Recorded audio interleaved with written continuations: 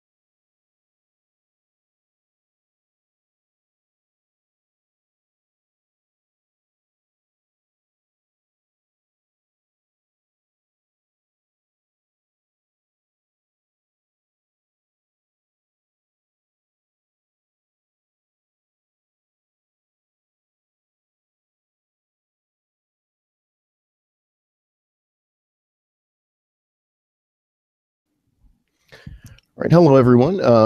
We're back and ready to start the webinar. Without any further ado, here is Martyn Horspool. Hello everybody, good afternoon, good morning. Welcome to the webinar. I'll get started right away. First of all, the agenda I have has several topics. Just a very brief overview of the highlights of the FCC incentive auction that led to the repack. A little quick look at the timeline for the repack. And then more importantly, for those of you that are transmitter engineers and people that take care of the transmission plant or station owners, what really is going to be affected at your RF plant? What components may require looking at, retuning or replacement? And then the next really big question that many of you are asking us already is, can I retune my existing equipment or do I need to replace it? And I'll answer that question, at least for our products. And then, we can see where it goes from there. Also, I'll overview some of the latest trends in transmitter technology. So if you are purchasing new equipment, you'll benefit from these technological advances. And then a quick overview of 3 different products that we have designed specifically for USA Repack purposes. First of all, the Spectrum Repack really dates back to something called the National Broadband Plan, which was done back in 2010. This covered a lot of areas in which spectrum could be recovered for increasing broadband usage across the United States, so people could have higher internet speeds and so forth. And part of that was quite a bit of wireless delivery of internet.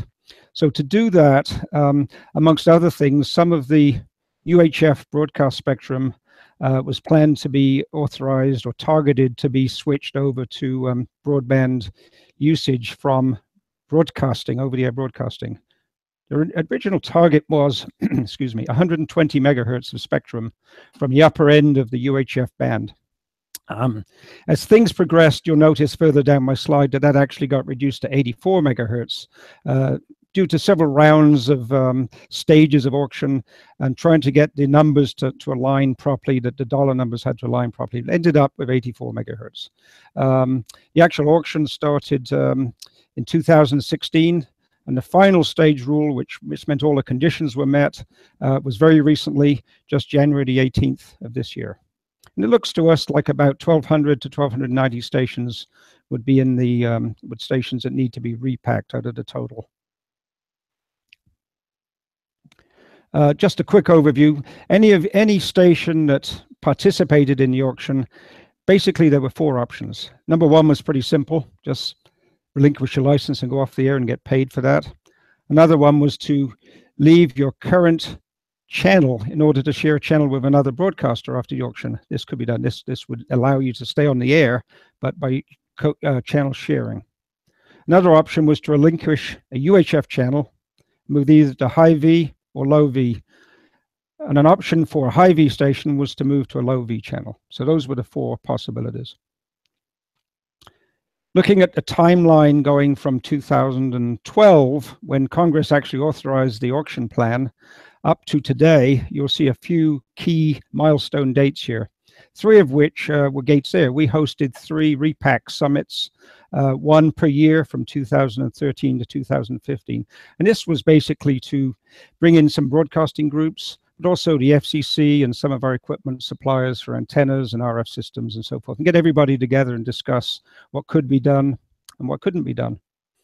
Then over the next year or so, there was a window for filing for the auction, and then there was a filing close date, followed by several stages of a forward and reverse auction. And I've only shown stage 1 where the bidding starts, and stage 4 where the reverse auction was completed, which was this year. And then that was about a month ago. And currently where we're at today is confidential letters have been sent out to television stations that are impacted, and they have been given their channel assignments. So what are the next steps? Well, currently we're in what I would show here as a gray area. On that chart to the right, you'll see a little area that's between where the FCC sends out the confidential letters to stations and a beginning phase, which is shown as month 0 on the bottom. That's actually the date when all the timing begins for the next steps. And the FCC is putting together a 10-phase transition plan, and they're going to issue issue a public notice, probably around March 30th, although I have heard of some different dates.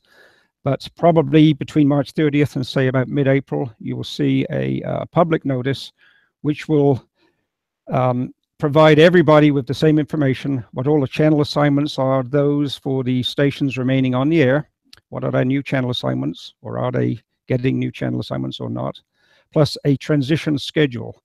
And the reason for having a 10-phase transition schedule or plan is because there are quite a few limitations on resources to do this type of work, particularly in the areas of equipment manufacture, tower restructuring, antenna manufacture and installation, and things like that, as well as services and consultants and the rest of the people that are involved. So the 10-phase transition plan is basically designed to reduce the load so it doesn't all happen at one instant in time.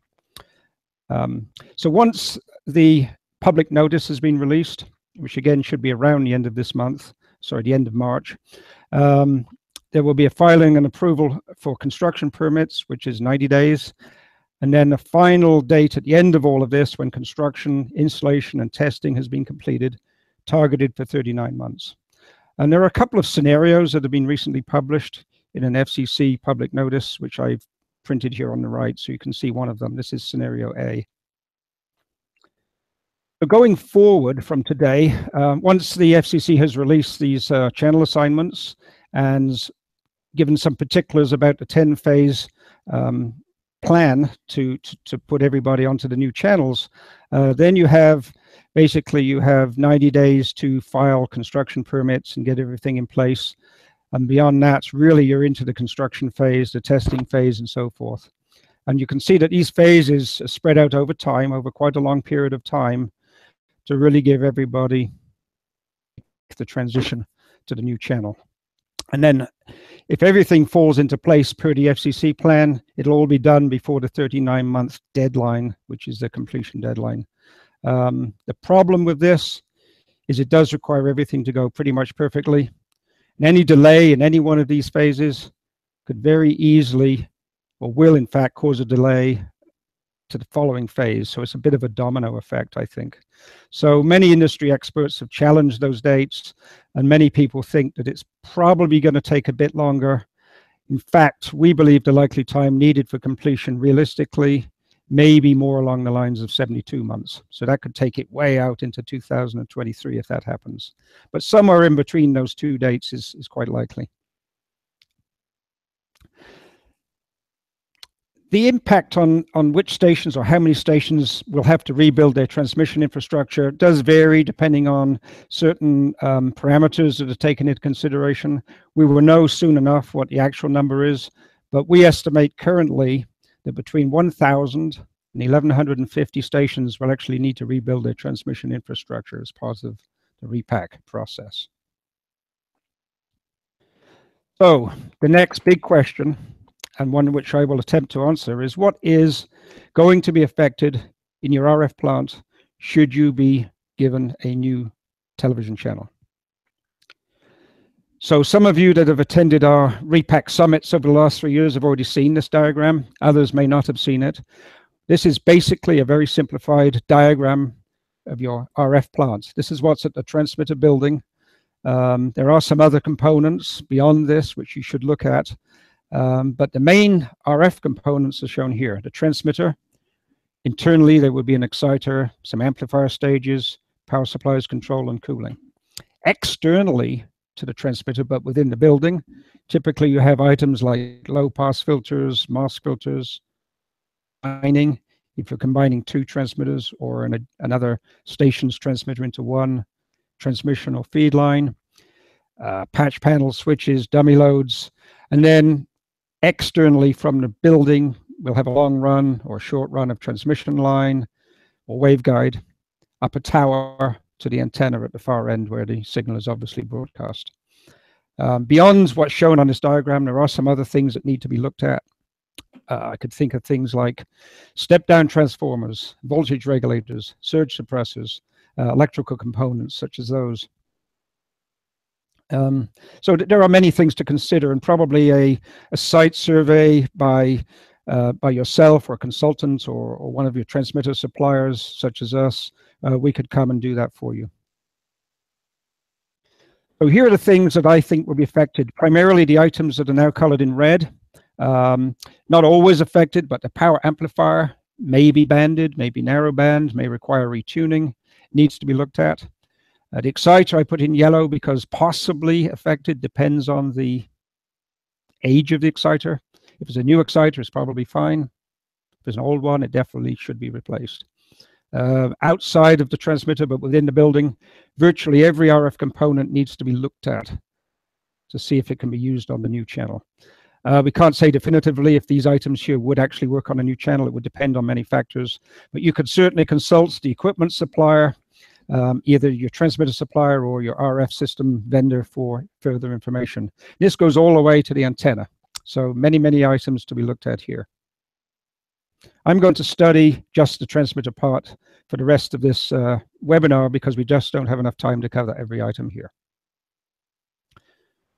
So moving on to the question about whether or not I can change the channel of my existing transmitter, yes or no.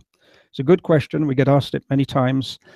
The slide that should be in front of you now shows 4 of our products. I will have to add that none of these products are currently in production. So it's a very good question. Can I retune that?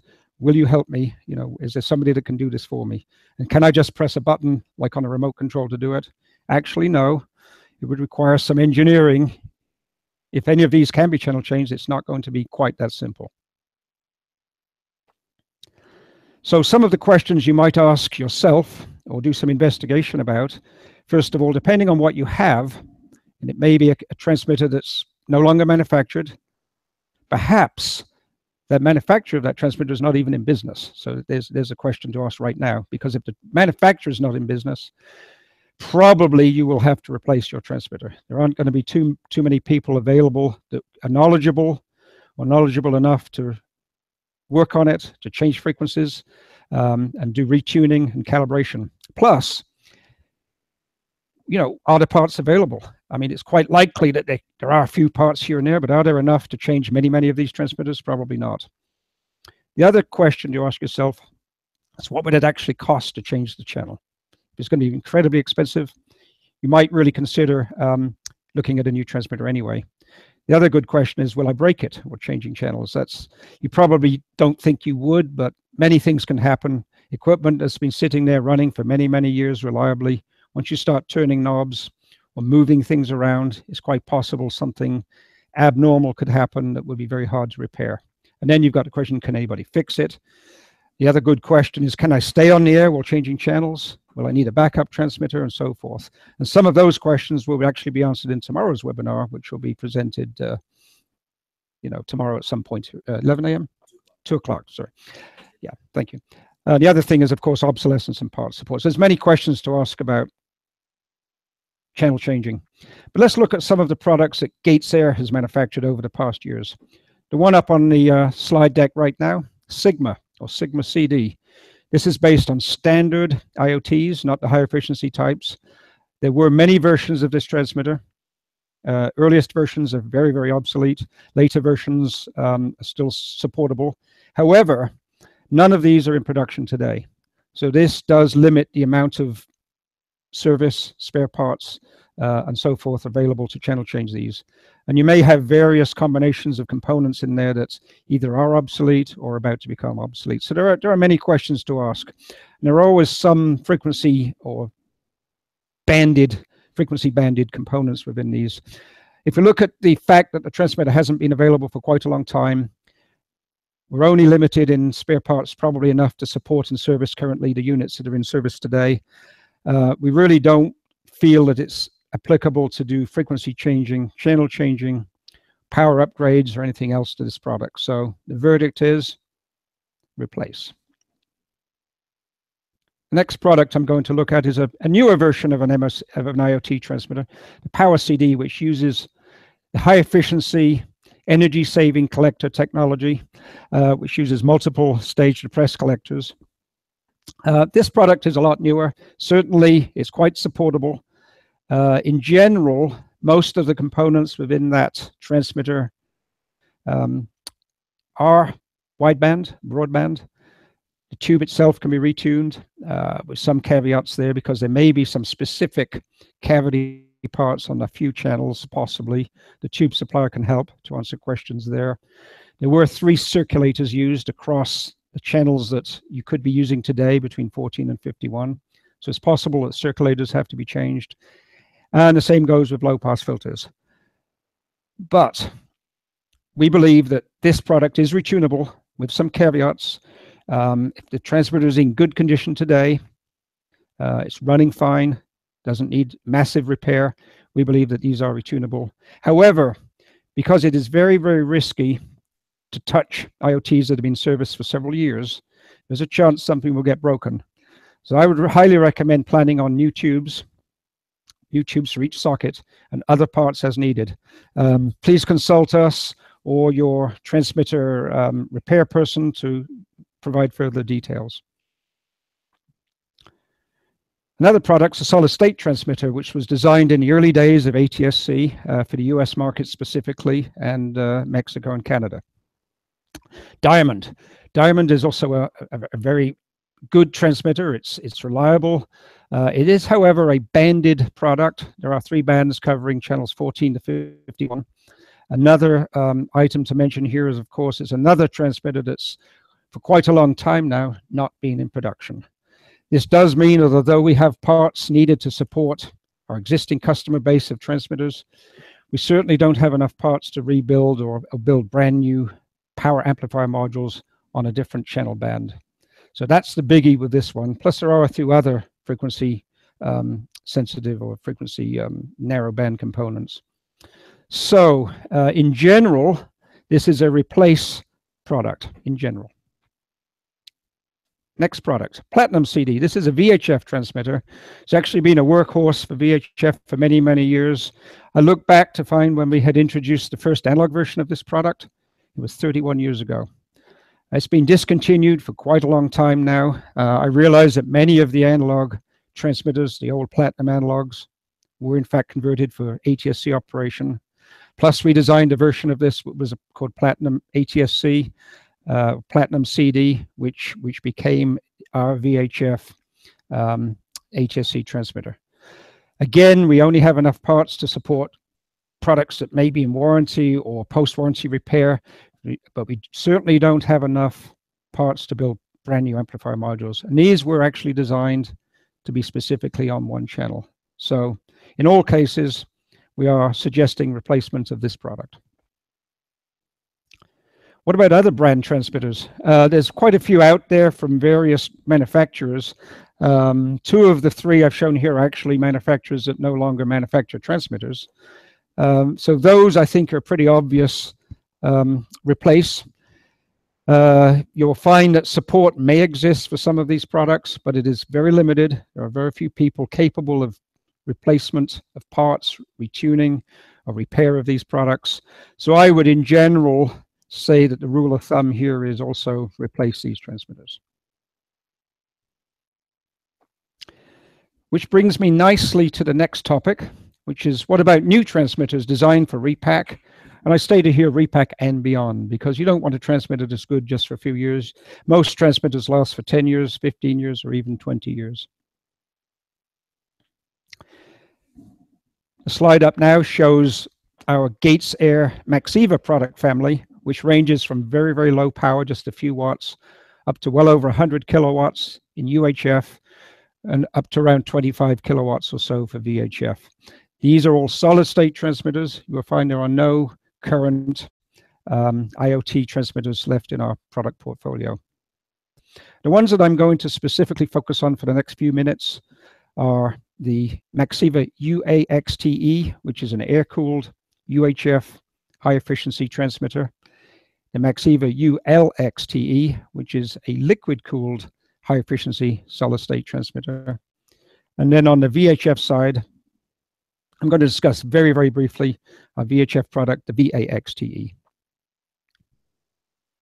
But before I do that, I just want to introduce one recent advance in UHF RF device or transistor technology, and that's the asymmetrical Doherty device, which is on the right-hand side of the slide. So we are currently adopting the Amplion 888E, which is an asymmetrical device designed specifically for high-efficiency OFDM television modulation amplification.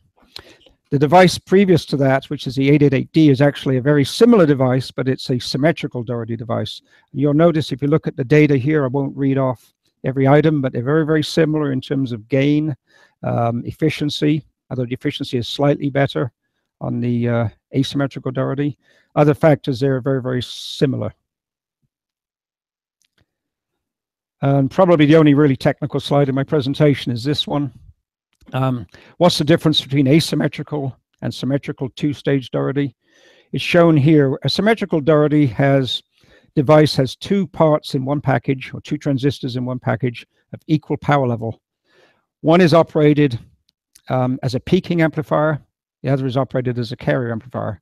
In a traditional two-stage Doherty circuit, the power levels where each device can operate up to is exactly 6 dBs different. So the peak to average, or the average to peak power of these two devices is 6 dBs different. That did fit in very well with ATSC1 modulation, which has around a 6 dB peak to average ratio. You'd have pretty good efficiency on ATSC1, not quite as good on OFDM, although it worked reasonably well. The newer device, being asymmetrical, actually has one device that's bigger than the other inside the package. It actually handles more power. And the way the circuit now works, and the math is shown on the right, it ends up being that the difference in power between the average or carrier amplifier and the peaking amplifier is almost 8 dBs, which happens to be about the same peak to average ratio as an OFDM television signal. So this becomes a more ideal device for an OFDM amplifier, which, looking forward to HSC 3.0, fits the bill perfectly. So the two UHF transmitters shown in this slide actually use that device, just so you know. The VHF1 is using a symmetrical Doherty device. So the three products I'm going to talk about briefly are the UHF high power. Some of our criteria were, how can we replace IoTs cost effectively? How can we reduce the footprint from an IoT transmitter? Solid state has become more power dense. This became easier and easier as we found higher and higher power level devices. We also would like it to be more reliable than an IoT. Because it uses no high voltage, that became fairly easy to achieve. And also, if possible, more efficient than an IoT. Here we found that we now have products that are more efficient than traditional IoTs and at least as efficient as MSDC or ESC type IoTs. And in fact, in some cases, slightly more efficient. We also wanted to design in a simple upgrade path to HSC 3.0. And our solution for UHF high power is a liquid-cooled transmitter called the ULXTE. Similarly, we had the same criteria for UHF medium power for stations not requiring quite as high a power level. Same criteria, same upgrade path, and so forth. So that's the UAXTE series, which I will also describe briefly. And then for VHF customers or stations moving from U to V, we needed to find a cost-effective platinum replacement. Again, smaller footprint than the old transmitter because space at the transmitter site may be limited. Also more efficient than the old transmitter. Again, the same upgrade path to HSC 3. So moving first, looking at the UHF high power product, we built in some features that were important to customers primarily. Hot swappable front load components, such as power amplifiers and power supplies. We've also integrated a new exciter called the XTE. And the XTE differs from the M2X that a lot of customers of ours are familiar with. The main difference is this exciter has a simple software-only upgrade path to HSC 3.0 for future 3.0 operation. It also has the advantage you can store two modulations at once and just easily switch between the two. So it could be an early revision of a certain modulation and a newer revision, or it could be two different modulation codes, for example, HSC1 and HSC3. We've also done some improvements due to basically better performing components within the exciter. We've done some improvements to the linear, non-linear pre-correction, the real-time adaptive correction. So now it works faster, but it also has the ability to correct more accurately the distortions of a Doherty amplifier, which are harder to correct for than linear Class A/B designs. The other important features, because we've gone to the new types of devices, we now have parity in power between ATSC 8VSB or ATSC1 and ATSC 3.0. So a future upgrade down the road, a modulation change to 3.0, the average power level stays exactly the same as it does today. Of course, some customers would like the ability to add power later. Perhaps for HSC 3, they decided that they need, or they've made a decision that they will need more power. Perhaps they're adding elliptical polarization or vertical polarization. You will need more power to do that. So those are the key features. We do have a couple of choices on the amplifiers. We have what we call ultra wideband, which covers all of the channels that you currently have today, from 14 to beyond channel 51, with no retuning, no adjustments whatsoever.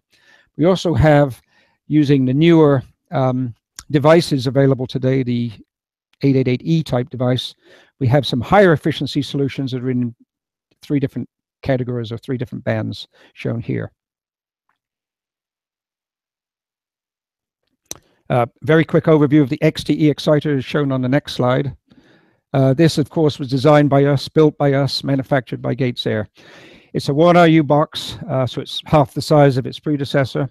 Has a lot more flexibility in terms of its ability to store 2 modulations, and has quite a bit of improved signal processing power, which enables us to make better performance, push the amplifiers to their highest power levels, and of course improve efficiency at the same time. Few key benefits shown here, I won't have time to go through all of them, is the lightweight modules make it very easy for one customer, one person, one transmitter engineer to go to the site, pull one out that needs servicing, and just plug another one in its place. Very quick, easy to do. It's small, it's very lightweight, and simple. Same with the power supplies. We've elected to have separate power supplies, not built into the power amplifiers. This enables just the power supply to be replaced should it fail or have a problem or need to be cleaned, whatever, versus replacing the whole amplifier drawer. And of course, being a separate power supply, it's much, much lighter and can be replaced in just a few seconds. The next slide shows a very simplified RF block diagram of a 2 power block ULXTE transmitter with 2 exciters in a dual drive configuration. The RF path from the 2 exciters, one is selected or the other, depending on which one's active. It will do auto switchover if needed. If you disconnect an exciter for servicing or there's a problem, it will switch automatically to the other one. Then the signal is split into 2 paths, where each power block can almost be looked at as a separate transmitter of its own. It has its own control built in, its own outlet, its own RF path, power dividers and combiners and so forth, as well as its own little control circuitry. 2 phase and gain modules for redundancy with a switch, and then power amplifiers that are in parallel. Each of those has its own power supply. And every time you add a power block, you just keep adding these same components over and over again. So for a very large transmitter that, say, has 9 power blocks, there'll be 9 of what's shown in power block 1 in this diagram.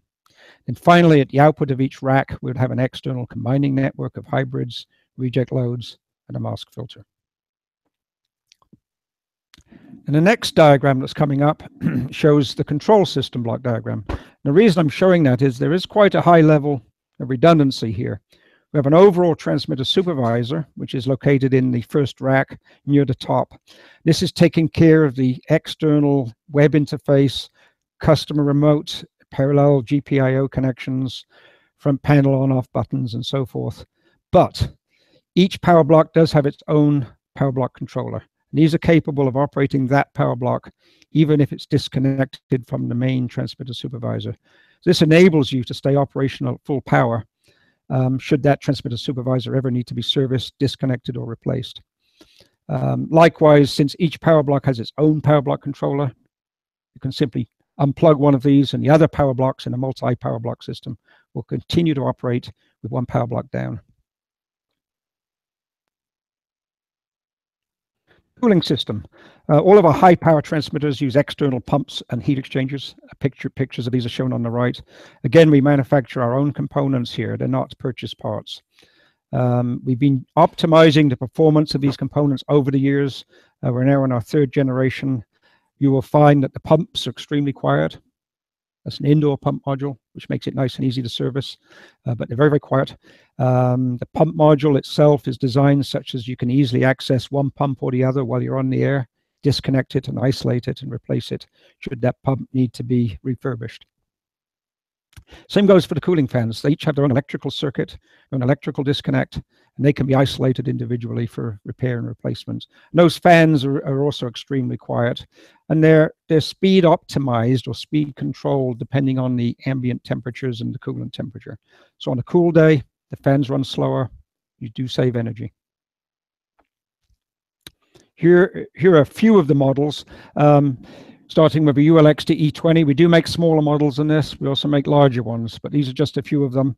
And the one on the right is a 38 kilowatt transmitter using 2 full racks of power blocks, 6 power blocks. If you wanted to increase that by 50%, add a 3rd rack to the right or to the left, wherever you want to place it. Add the RF combining components, a few control cables, and some RF distribution at low level. You would have a larger transmitter. This one would be a 56 kilowatt transmitter. Not very big. This is already much smaller than an IoT transmitter that it's going to replace. Plus, don't forget, no high voltage, no beam supplies, and so forth.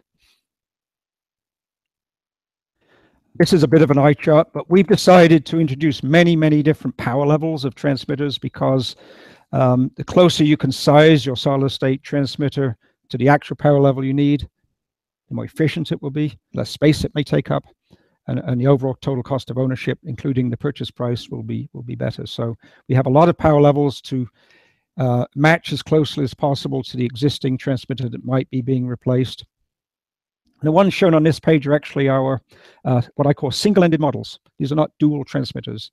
These go all the way up to 150 PA transmitters spread out across 5 19-inch racks, and can produce about almost 93 kilowatts of ATSC 1 or 3 power, average power. And this is pre-filter power level. Then we also have dual transmitters, which are really 2 completely separate transmitters plus a control rack. Some customers still prefer this type of configuration, so we have them available, primarily designed for higher power customers anyway, but they do go down to relatively low power levels also. So these power levels can be configured for very large, very high power levels up to a maximum of 150 kilowatts free filter.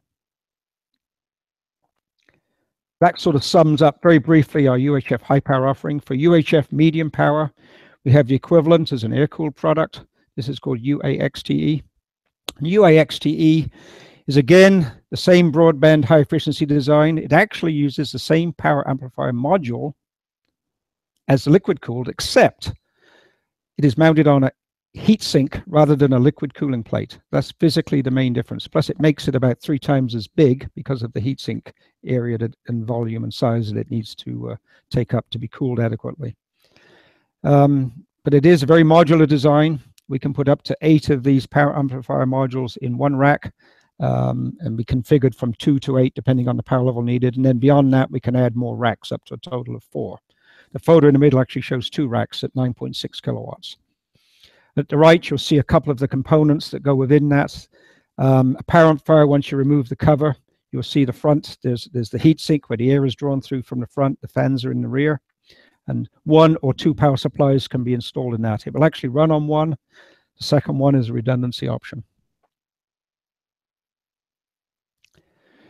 We also developed a different exciter driver or low power unit used to drive these air-cooled amplifiers. It's basically an XTE exciter, but with an added controller, some front panel push buttons, and a lower power or about 100 watts RF amplifier built into the chassis.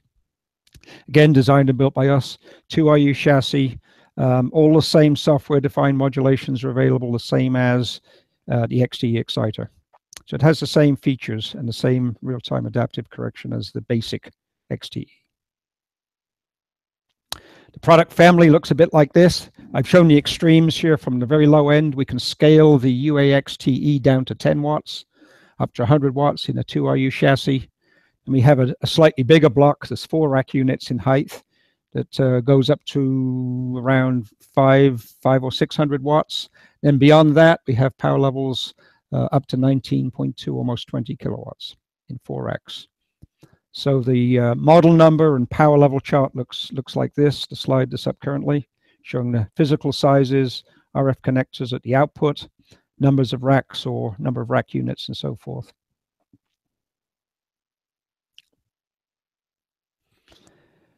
So that leaves one transmitter family left to discuss, the VHF product line. I only have one slide on this one because I knew we would be a little bit limited in time, but the architecture of this transmitter is almost identical to the UAXTE. It's the same look and feel from the front, same physical size, RF amplifier blocks, same air-cooled concept, same 2RU version of the XTE, the UAXTE LPU to drive it. The only difference, of course, is the amplifier is different. We use a different RF device. It's a symmetrical Doherty VHF 50-volt LDMOS device. It's capable of a little bit more power, has a slightly higher power density per device. So in one rack, we can get up to 6.4 kilowatts, and in 4 racks up to just over 25 kilowatts. Again, these are pre-mask filter power levels. And like I said, most of the features of this are identical to the UHF version. The differences are in the amplifiers and, of course, the RF combining that's in the rear of this rack. So that brings me to conclusion of my today's webinar, and I hope everybody got something out of it. And it's been a pleasure talking to you today. Keith, do we have any questions? So thanks a lot, Martyn. We definitely appreciate you participating and giving us a little bit of info, if not a lot of bit of info. I'm going to do a little bit of housekeeping here before we get questions going. But for those who aren't aware, there's a live chat area below the video of this webinar where any questions you might have, feel free to enter them in, and we'll read them and answer them. And certainly, you know, what Martyn can answer, he will do so. That said, we do have 2 webinars that are coming up tomorrow and Thursday. Tomorrow is Navigating the Transition. Both of these webinars are going to be at 2 p.m. Eastern Standard, which I believe is 11 Pacific.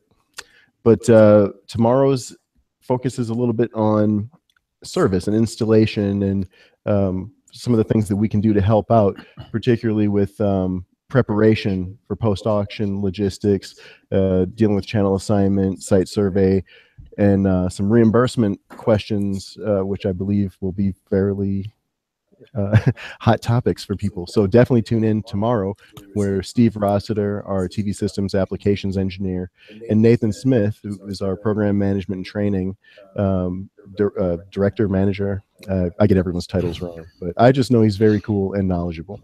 I believe David Motley as well, the TV service support supervisor, will be there as well. So we're going to get some great input from people on the transition. And on Thursday, we have a big event, the Repack Roundtable, Eastern Standard.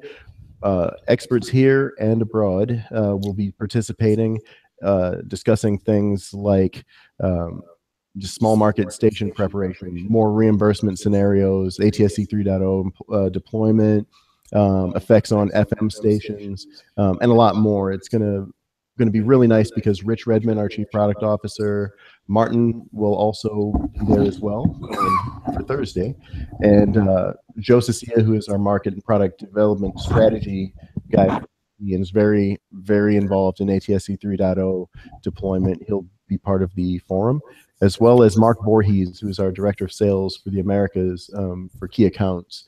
And we have a special guest, Pamela Gallant from the FCC, the Associate Division Chief of Video. She'll be there as well. So it is definitely in your best interest to be at both of these webinars tomorrow. But in the real world that we live in, you know, you may not be able to attend all of this goodness. Your schedules are probably busy because you work in broadcasting. You listen to this. Just so you know, we are definitely putting these on our YouTube channel. In fact, this very webinar should be on our YouTube channel, youtube.com/user/GatesAir, shortly after the presentation today, after the Q&A session. So without further ado, we do have one question from Spencer the Boss. And his question was whether it's going to be today or tomorrow or one or the other. He was curious what you might be able to talk about with the flex use in exchange for relocation approach to what the FCC is trying to offer people with the repack. I don't know if you can speak to that. I actually don't have the answer aligned for that. Let's leave that one. Keep a note of that one. Let's keep that one for Thursday's roundtable. I think we'll have the perfect group of experts together, and we can answer that better than I can, to be honest. Okay, awesome. And of course, I believe I just answered this one earlier. Frederick asks, will this presentation be available for download on the site later? Yes. Yep. And yeah, we actually hope that we can get some good feedback from people, not just for Repack, but other topics that they'd be interested in having us attack via webinars or a podcast that we're planning for later in 2017. What would you say is probably one of the already on YouTube? Oh yeah, there you go. What's the maybe a top question that you've heard from people that have asked in terms of the upcoming technologies that we plan on showing at NAB, for example, ULXTE? What's one of the biggest things you want to let people know that'll kind of blow them away as far as Repack and beyond? Well, I think there's many things that could be very important depending on the customer. So, the ones I've highlighted are probably the most important. They're very high efficiency. In some cases, the efficiency is so much higher than the existing product, you will halve the power consumption of the existing transmitter. I can guarantee that will be the case against the diamond or platinum transmitter. We will halve the power consumption or better just by this. You'll immediately see a benefit in power savings, and basically your monthly electrical bill will go down. So there's one benefit there. That's the biggest one. The others are, this is a very flexible product. And looking ahead, and I mentioned this several times, when HSE 3.0 does come, this transmitter is already ready for that modulation. And it's basically a software key. It's not free, but it's also not very expensive. Talk to a salesperson about that, but hardware is ready to go. And this will be available for people to view at the show? Yes. We'll be able to demonstrate and show them the product at the show. So we'll have all of the products that we've shown in this webinar at the NAB show to look at. Okay. And for those unaware, please visit us at booth, I believe it's N2613. And if for some odd reason I'm wrong, which actually I'm not perfect, I'm wrong sometimes, but definitely visit GatesAir.com/media-center/events. I think it may even be on the homepage, just a quick link to get to our events.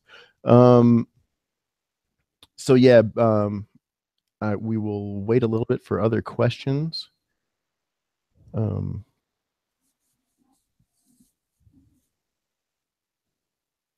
Oh, you're welcome, Spencer. He mentioned particularly where the flex use information can be found and what it is. Great. And it's a thanks for trying. But I think for sure, as far as asking on Thursday, for sure, that's probably where you want to go. I think Steve Rossiter tomorrow might even have some input. He's actually pretty knowledgeable. We can ask him ahead of time so he has the answer anyway. So. Yeah, definitely, because tomorrow's for sure will, part of that transition approach is, knowing that there's a lot of time that it's going to take to get things to the final point of your broadcast chain. A lot of people need temporary solutions, and they're using transmitters for multiple reasons. They don't necessarily want to, as soon as possible, throw a baby out with bathwater. So Steve is pretty familiar with a lot of different approaches, and as are a lot of our guys in the field. So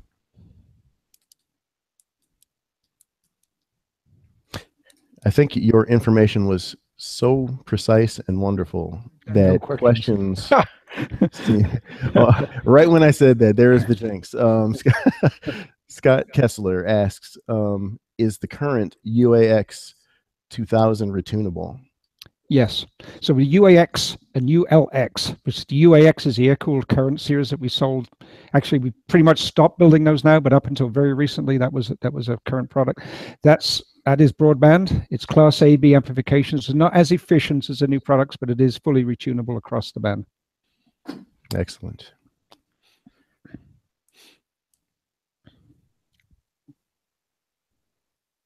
Of course, he will need a new RF system probably, or retunable. If he's got a retunable filter, that will have to be retuned naturally to the new channel.